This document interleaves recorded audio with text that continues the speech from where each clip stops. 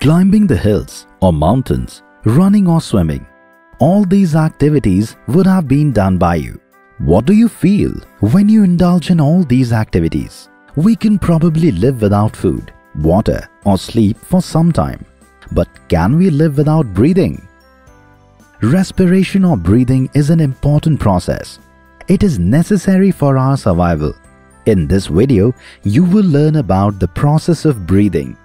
Let us take you to a village in the mountainous regions of Himachal Pradesh, where Suman and Munna live. Didi, today when I went to Ramu Chacha's office, I saw some travelers there and they looked very worried. Why? What happened? Didi, that some travelers had come to our village and they were preparing to climb that small range. And Ramu Chacha was organizing everything for them. Do you remember? Yes, I remember now. This was 3 days ago. Didi, looks like one of the boys has fallen ill and they came to seek help from Ramu Chacha. Those people wanted to go back to their city. What do you think would have happened to that boy? It seems that he could not climb the small ranges. You are right, Didi. Some people were saying that he was having trouble in breathing. Do you know, Munna? Climbing the mountain or smaller ranges is not that easy. It takes a lot of hard work. Yes, Didi. The mountains are so high. You have rightly said. It is difficult to breathe there. Oxygen content decreases with height. It means that we get breathless while climbing mountains or high altitudes. Yes, you are right. Didi, when I run, walk fast or dance, I still gasp for breath. Children, we cannot live without breathing. Can you all tell how we breathe when we swim? Munna, come here. You have already read that all organisms are made up of very small units, which we call cells. Hey Munna, I am a cell. You know that I live in a human body and there are billions of such cells in the human body. You know all about me, isn't it? I play a role in all tasks like nutrition, transport, reproduction, etc. Didi, yes, I did read about cells. For the cells to function for conducting functions like nutrition, reproduction, etc., energy is required. Where does this energy come from? You tell me, what do you do when you feel tired? I eat food, Didi. After eating food, I feel very energetic. You are right.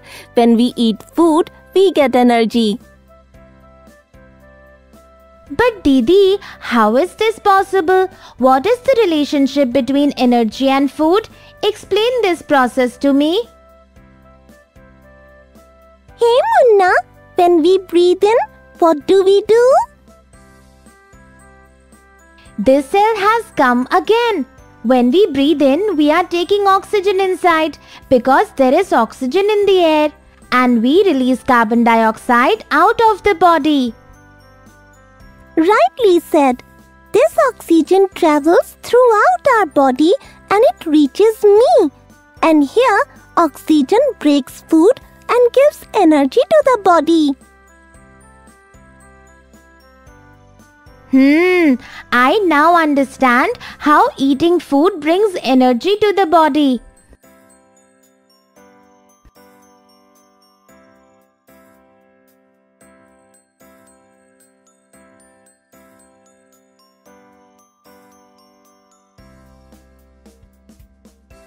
Didi, is there any organism that breaks food without oxygen? Yes, yeast is an organism that can survive even in the absence of air and breaks food. This process is called anaerobic respiration. But this process leads to alcohol formation. Didi, I'm getting a little tired. I feel my body needs energy. Let me eat something. Let's go.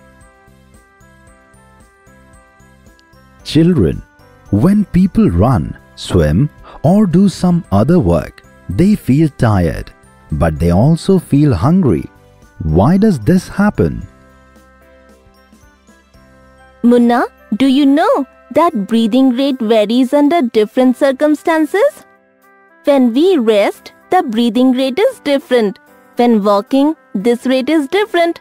And when we run, this rate is higher. When I run, I feel very hungry. There is a reason for this as well. When we run, then the breath increases and we need more oxygen. When more oxygen is used, food is divided more and more energy is used. I see. That is why we feel more hungry. Didi, thanks for explaining all this. Children, we have seen how oxygen breaks food and how it gives energy to human body. In the next video, we will see how we breathe. See you. Thank you.